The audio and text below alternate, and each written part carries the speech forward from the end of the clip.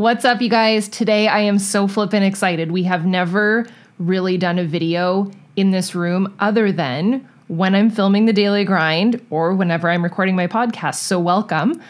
And I figured that this was super appropriate to do on this channel because this is going to be the mother of any video that I've ever done on goal setting and on getting your life together. So what I wanted to do today was take you through my 3 simple steps to actually get it together and how to implement change once and for all. And I also have some free treasures for you guys. So if that's something you want to see, then just keep watching. So here's the deal. We just announced that we are launching a workbook before the end of this year. It will almost be a year since we launched our Daily Grind planner. I have it right in front of me. I use this thing every single day, and the Daily Grind brand has become more than I ever thought that it would be over the past year. But that's not why we're here. We're here to talk about goals. And under this umbrella is going to be the new workbook. And if anybody has a strong opinion on workbooks, it would be this girl. And here's the thing with workbooks. They're great, but more often than not, like 99% of the time, it might as well be called a notebook because the author basically puts a question and then it's a bunch of lines on a piece of paper for you to fill out and for you to do the work. I want to do the work for you. So let me give you a little sneak peek into what the workbook is going to look like, because that is the number one question that I've gotten this week is, are you going to show us the inside of the workbook before you launch it? Heck yeah. I'm going to do you one better. I'll give you one of the pages for free. So super easy and there's no catch. AngieBelmar.com/workbook. You can download it for free. It's going to ask you for your email. And what I'm going to do with that email is let you know when the thing is launching. I'm not that person that's going to send you a bunch of emails because frankly, I don't like when people do that to me. So that's like the most of emails that you'll get. You'll get a confirmation to download it and we'll let you know when the workbook is launching. It's so pretty. So on this page, this is what I'm going to go through with you today. I'm going to share my 3 simple steps to help you get your life together and actually achieve some real goals. Now, I had to make this into an acronym that you would remember, and we're going to call it ANGE. You're welcome. So number 1 is to assess. I love a good self-assessment, and that's really what this is. So this one pager that you can literally, you could pause me, go download it right now and follow through with me if you'd like. That could be kind of cool. So my hope for you is that you can either use this as a PDF if you're someone that likes to draw on pages, or you can print it out and follow along with me. What this is a few simple prompts that will help you realistically self-assess where you're at right now. And I call this the My Life Floor Plan. Now, the entire workbook is very much going to have a little bit of tributes and nods to the fact that I did study architecture, and that's why it's called the Dream Life Blueprint. So we are going to take you through the floor plan of your life. Now, the very first question that I want you to go through, and I want you to be as honest as possible, is what is the first thing that you do or prioritize when you open the doors of your day? So what I mean by this is, what's the first thing that you see? What's the first thing that you grab? What's the first thing that your mind goes to when you open your eyes and start your day? So let me give you some examples. Do you grab your phone and grab social media right away and browse Twitter? Do you head to the bathroom, brush your teeth, and listen to a podcast? Like, what is the first things, 3 things, that your mind consumes? You don't have to overthink this, just in your gut, what's the first couple things? So if you guys saw my morning routine, the first couple things that I do is I head straight downstairs and I do my workout. So for me, one of the first things that I prioritize in a day currently, and the point of this is to really assess where you're currently at so that we can then make changes and we can get your life together. So one of the first things that I do is a workout. One of the first things I used to do was sit in bed and scroll Instagram. One of the first things that I used to do was get right on my phone and text people. One of the first things I used to do was turn on the TV. What are the first things that you do at the opening of your day? Like, you are going through the doors of that floor plan of your life. What are the first 3 things that you do in your day? What does that look like? And don't judge yourself. This isn't about that. It's about self-assessing. So that's question number 1. Question number 2. This would be the kitchen. Where are you spending the majority of your day? Now, I don't mean like legitimately like where in your house are you spending your time? Maybe you are in your house, but I mean it metaphorically. Like, where are you spending the majority of your time? Are you working for someone? Are you working at a business? Are you spending the majority of your time seated at a desk? Are you spending the majority of your time outside? What does that look like? Like, where is the majority of your time being spent? And if you have to do that wheel of time, if you've never done that with me, go over to the Daily Grind page. I've done a couple of them, but figure out where you're spending the majority of your time. And again, just three quick things. I don't want this workbook to be one of those things where you are seated and you just are writing and writing and writing and you never get through the workbook. This workbook is going to be like, let's figure out where you're at and let's freaking change your life. So that's question number 2. Question number 3 over here. And I made this. This is where the washroom is, because the question is, what are you doing to recharge and get some alone time? Now, for most of us, our alone time happens, especially if we have like family or children or pets, the one time that you're alone in the day is when you go to the washroom. So, but really though, and metaphorically again, like where are you getting that time to recharge? Like, is it when you're maybe sketching or journaling or planning out your day in the morning? Is it that alone time of waking up early? How do you recharge the battery? How are you doing that? And if you're not, right, I'm not doing that. I need to do this. Like, it's supposed to be 3 prompts of 3 gut checks. So what are you doing to recharge and get alone time? Because everybody needs that. All right. Now, this one goes into the living room where the TV is, and there's a reason for that. What do you do in your downtime or when you're bored?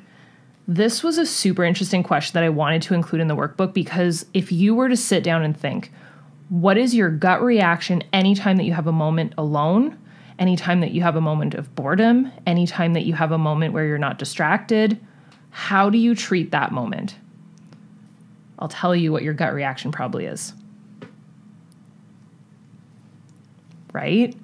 More often than not, we just grab our phone and we just mindlessly scroll. So what is your gut reaction when you have any free downtime or you're bored?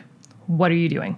TV, phone, social media. What does that look like for you? Grabbing a book, maybe? I mean, it doesn't all have to be bad.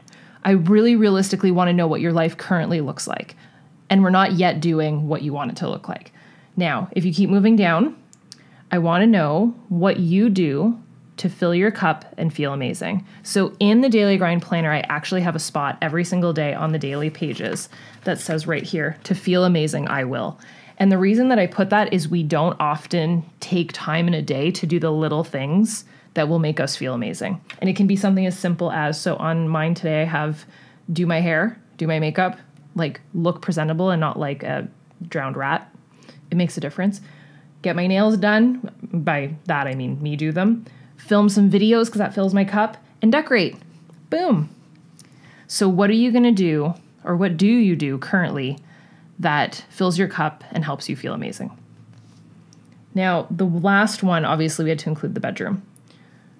When and where are you sleeping, resting, or napping? So I want to know, how often are you sleeping your life away? Where are you napping? Where are you resting? And this can be positive and negative. The point of this really is to self-assess. It's not to make you feel like crap about yourself. It's to help you gut check where you're actually at. So this is the A in Ange. You're going to assess. And one cool thing at the bottom, which we're going to get to, there's a little bit of notes here for you to quickly just implement what you're going to move forward with. So number 1 is the A in Ange. So you're going to assess. You're going to go through that floor plan. You can go download it, do that with me. Number 2 is the N, no negotiating. So yesterday I actually shared something in my stories, and I got quite a few questions about this, and I screenshotted the answer because I thought it was really interesting.